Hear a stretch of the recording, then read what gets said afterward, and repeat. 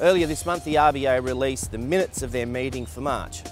As we know, they decided to leave the cash rate on hold in March after having dropped the cash rate in February, their first meeting of the year, to 2.25%. Now that was the first movement we've seen of the cash rate in 18 months. Now it's always interesting to pick up on the tone of these releases from the RBA. Have a look at these comments. In considering whether or not to reduce the cash rate further at this meeting, members saw benefit in allowing some time for the structure of interest rates and the economy to adjust to the earlier change.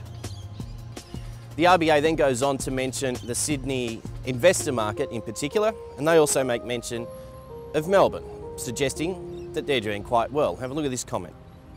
The composition of these markets remains skewed to investor activity, especially in Sydney. And the RBA also acknowledges a solid pace of price growth in Melbourne. So as you can see, it's a very different market between the two coasts. Sydney in particular is very tight. In fact, they have less stock on the market than they did this time last year. So it's very much a seller's market.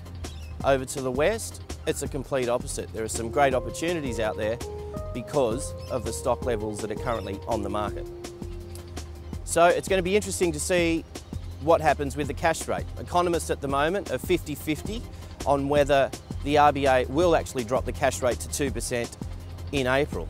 However, they're 100% in agreement with the fact that if they do not drop in April, they will drop in May. And that in itself will be interesting to see, as it'll be Joe Hockey's second budget, and there may be some bad news just around the corner in that budget.